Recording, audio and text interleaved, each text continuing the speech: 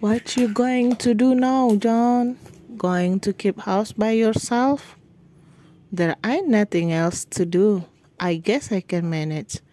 Dad and I got along all right. You ought to get married a young fella like you. I got to pay off the mortgage on this place first. Then you'll be married when you are 80, Clint said. John said, well, I'll think about it.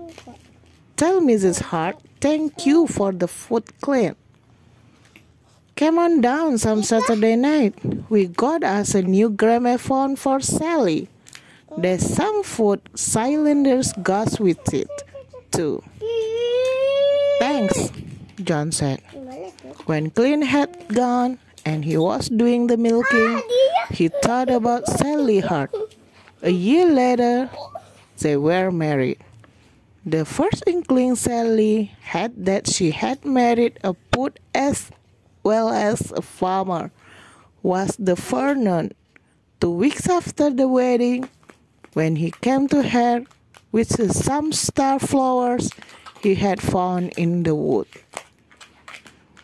I can't give you a gramophone or nice things, he said, because we've got the mortgage.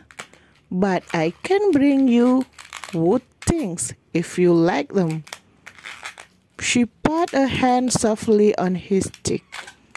I like wood things better, John.